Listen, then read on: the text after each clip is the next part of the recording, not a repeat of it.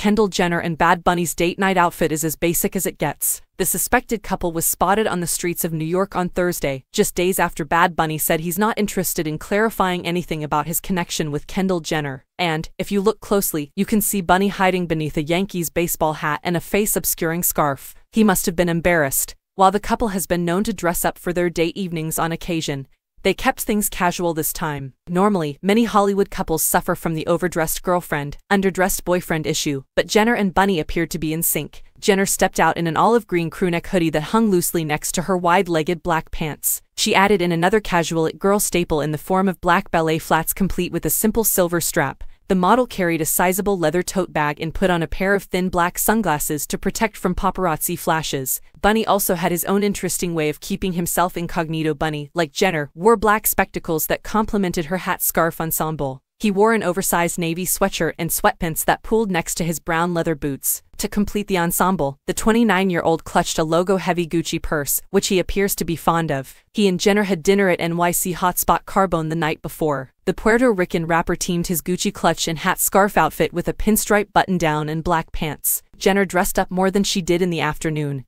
wearing a silk shirt, low-rise slacks, and leather heel boots.